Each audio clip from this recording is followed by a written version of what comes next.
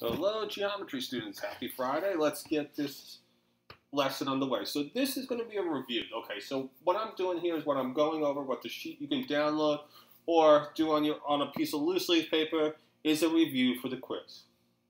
Every type of question you see here will be in the quiz in the same order, using the same formulas.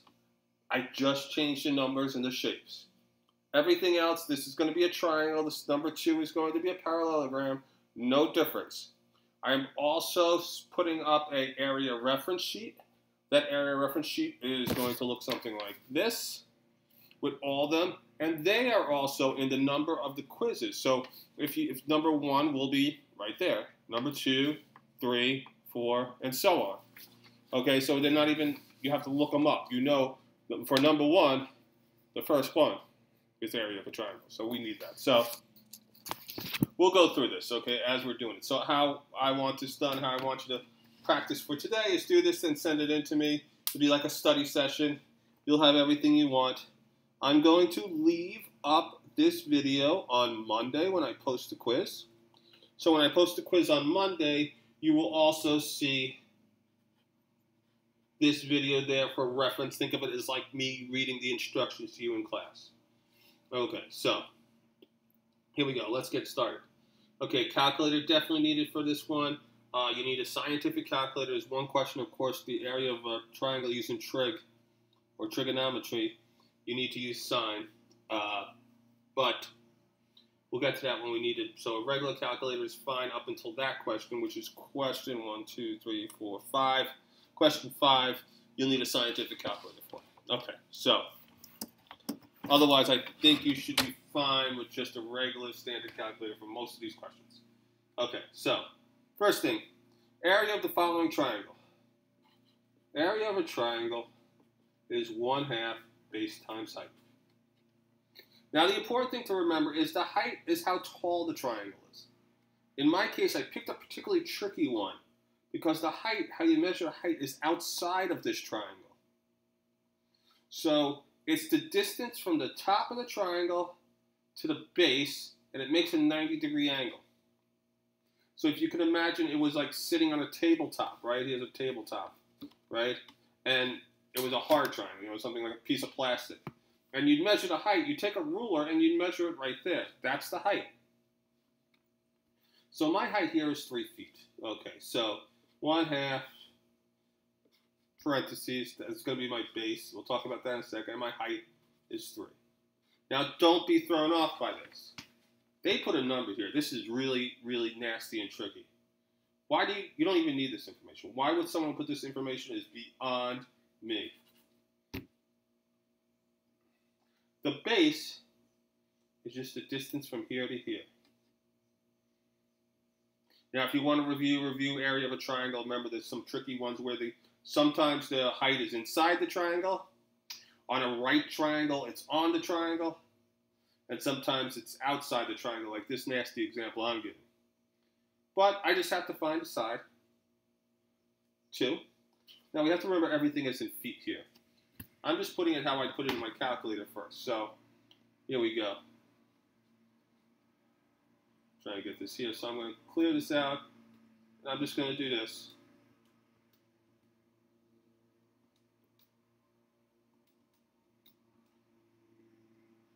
That's it. So the area of this triangle is 3.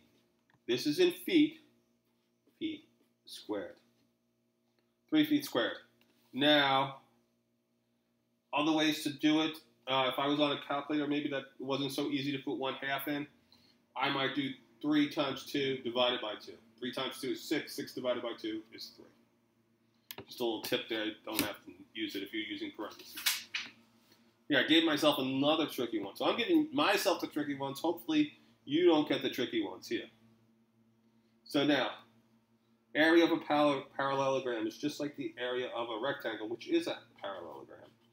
Base times height. Now, this one is particularly tricky because this dotted line here represents the height. Now, usually height, I am thinking up and down. But for some reason, they put the height here. Okay, well, that's okay. Because if I'm looking at this, I know parallelograms have two congruent sides, like a rectangle. So this is 4.7, so this is 4.7. So very careful to think here. Is the height is always perpendicular, it means it makes a 90-degree angle with the base. So you got to determine what your base is. My base is this. This is equal to this. Tricky. 6 in this problem means nothing, nada, zilch, 0. The only information I want to know is the base and the height. Now if there was a height over here for this, if something was like that, another height over here, that could be okay. Then you could use 6, but you can't use it here. So, very simply, base, in my case, is 4.7, and my height is 5.7. The rest, I'm going to let the calculator do the work. So I'm going to say 4.7 times 5.7 is 26.79. This is in inches. Inches.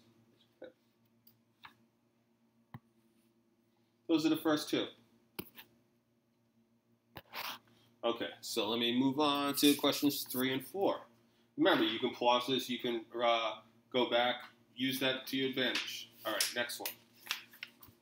2 more, okay. Well, I mean, we've got a bunch more. But. Area of a trapezoid. The area of a trapezoid is not one most of us have in our minds normally. Area of a trapezoid, I look on my thing, I find it here. It is area equals 1/2 height B1 plus B2. Let's just define what these are. Height is the distance between the two bases. Now the bases are the two parallel lines. See how these two are parallel? This is base 1 or base 2. You can mix them up, it doesn't matter. These are your two bases. You can call this base 1, you can call that base 1, it doesn't matter. One's base 1, one's base 2. The height is this. It's the distance between the two of them.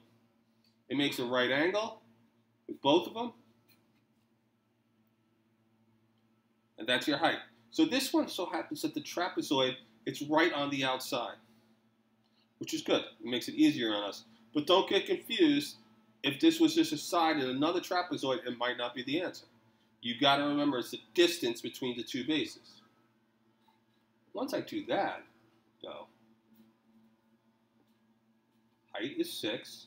B1, I'm going to call the top one just because people usually put the thing on top first. 4 plus 10. I'm going to do that first, so I don't even bother putting it in the calculator. Area equals 1/2. 6. 4 plus 10 is 14. Easy enough. Now I'm going to put that in rest of the information in the calculator. I'm done working hard. I'm going to let the calculator do most of the work now. 1/2. Sorry, this is a little fuzzy trying to get around this light that's on my thing here. I need it, otherwise you can't see anything. But sometimes it's too bright as well. Sorry if it's fuzzy, but all I'm doing is putting this information in. And my answer is 42. So A equals 42 meters, m's, squared.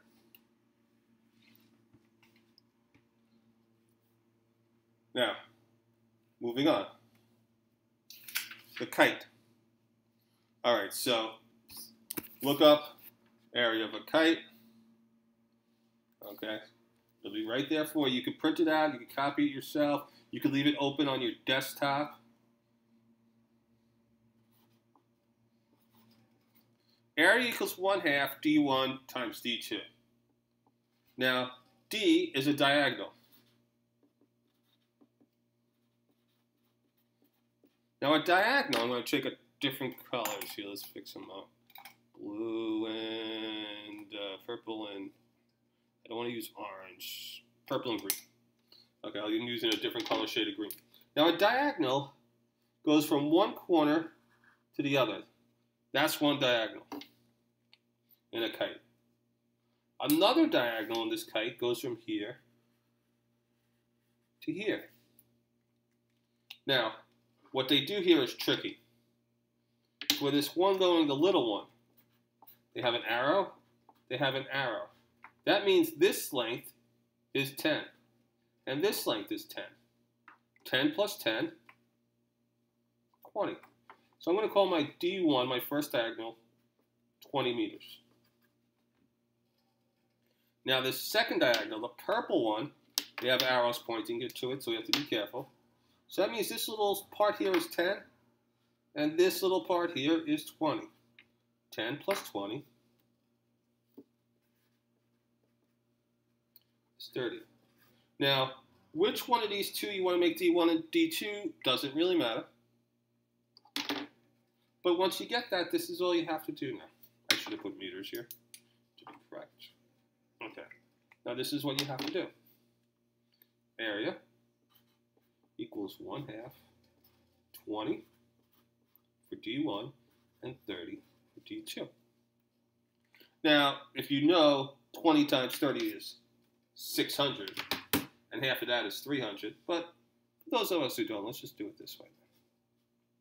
Okay, so again, divided by 1/2, 1 divided by 2, 20, 30, hit enter. The answer is 300. So our answer, final answer, is 300 meters squared. All right, 4 down. I know this is going to be long, but you're going to be so prepared, no one's going to mess up. Okay, the last two regular problems on the quiz. I'm going to go over one of the bonuses, but I'm not going to go over both of them. I'm going to go over these, okay? So, here we go. Area of the following triangle. I'm going to try and focus this a little, see if it comes a little bit better. Okay, a little bit better. All right. So, area of the following triangle. Now, here's the problem. I don't have a base. I don't have a, well, maybe, I guess 12 could be a base. I don't really have a height. I have to figure out how to do this. If you were, you could maybe figure out a height if you use certain ideas with trig. You know, like I would think, oh, well, height would probably be like this if I turned it upside down. And then I have a right triangle with 33 degrees here, 5.5 feet here. You could definitely use opposite over hypotenuse. You could use sine 33. And there's a formula. Let's just go with the formula. Okay? Because then once you found the height, then you still had to do 1/2 base times height. I'm going to say, let's do this instead. I'm giving you the formula. Area equals 1/2 BC sine of A. A being the angle. So this is going to be my angle A. Across from angle A is side A. Well, then I could call this point over here angle B, right? And over across here is side B. That means over here I can have angle C, and that means this one is side C. Across from angle C is side C. Across from angle B is side B. Across from angle A is side A.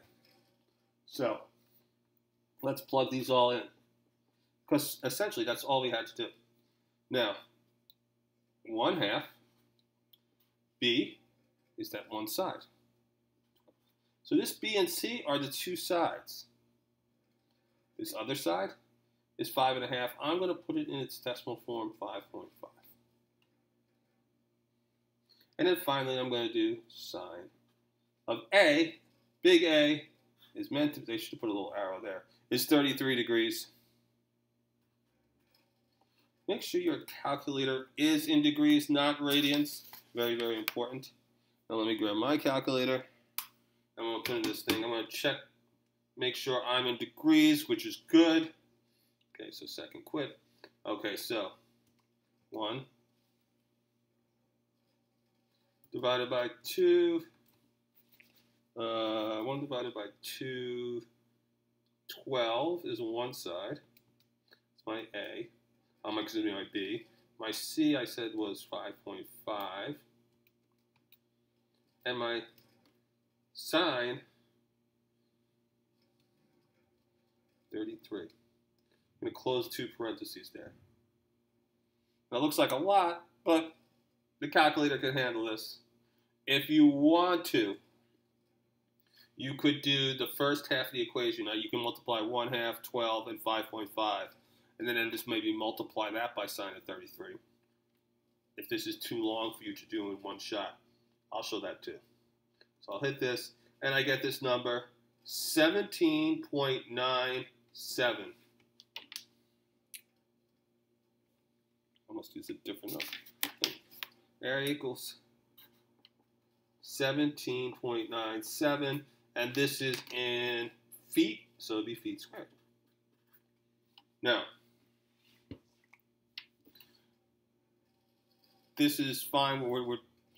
We don't have to do any more. But as I said, you could do it this way. Another way I might do it would be 1 divided by 2 times 12 times 5.5. And that'll give me 33. So then I could have done 33 sine of 33. So that's kind of funny. And now you would see I would just get the same answer. Okay, just another way to do it on the calculator if you get a little confused with too many numbers putting it at one time. Okay, next one. Ratios of area and perimeters. I'm not even having you solve the perimeters for these. We could, but we're not. The following parallelograms. They're not parallelograms. They look like squares to me. I'm going to assume they're squares. But I'm just going to keep this basic. Okay, it says area and perimeter of similar figures. If scale is A equal over B, the ratio of the perimeters is A over B, and the ratio of the areas is A squared over B squared. So let's first define the scale. Well, that's easy. I just take these two numbers, 2 over 4, which I can reduce that fraction to 1 over 2.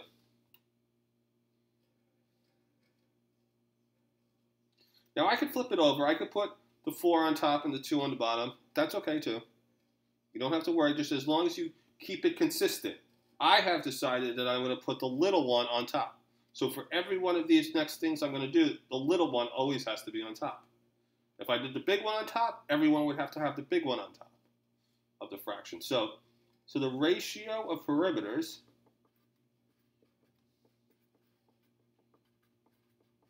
is exactly A over B. It's the same exact thing.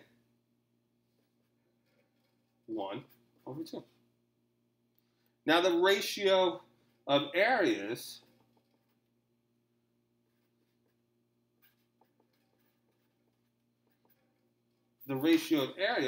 is A squared over B squared. Well, my A squared is the number on top, 1. I'm going to square it.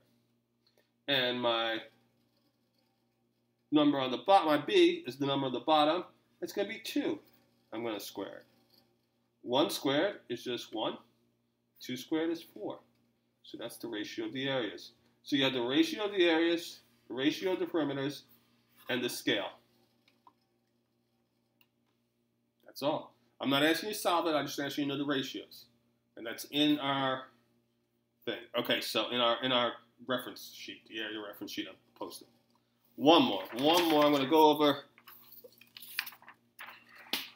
one bonus. I never go over bonuses. Okay, so if you want to impress me, this is it. Okay, so the area of a regular polygon, 1/2 A times P. Okay, so A is the apothem. That's the distance from here to here. Remember, the distance from the middle to the middle of one side.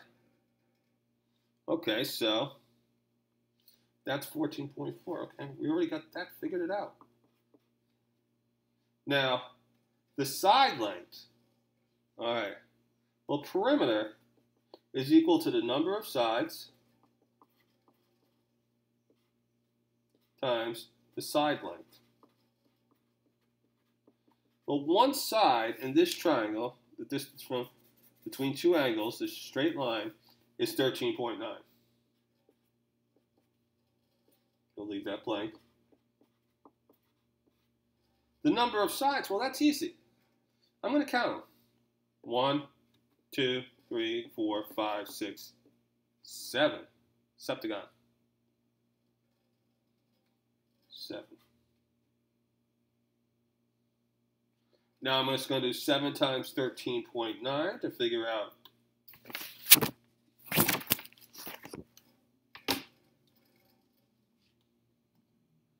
Seven times 13.9 will give me the perimeter.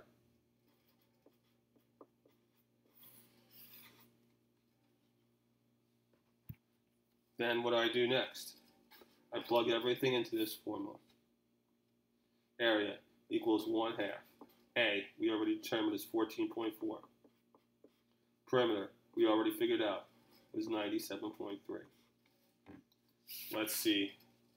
Let's see what the magic calculator tells us.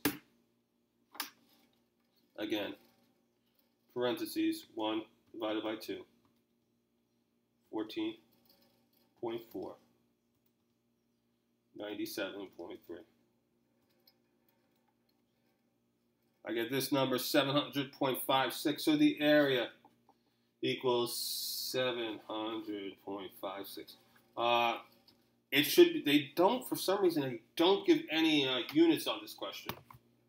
I didn't realize when, so I'm going to pretend it's inches, right? So these were inches. So this would be then inches squared. Remember your units. Okay. You guys are good. Okay. Remember, I'm going to post this video also with the quiz. I'm going to post the area reference sheet tomorrow, well, today when you open this up, and on Monday with the quiz. So this will still be here. So that means as you're taking the quiz, you can be watching this video. As you're taking the quiz, you can be have this open on your screen and be checking for the correct formulas. I don't know how much more of a take-home quiz I can make this. Okay, so I wish everyone the best of luck. I hope you have a great weekend. Study with this, okay? But I think everything should be pretty relatively easy.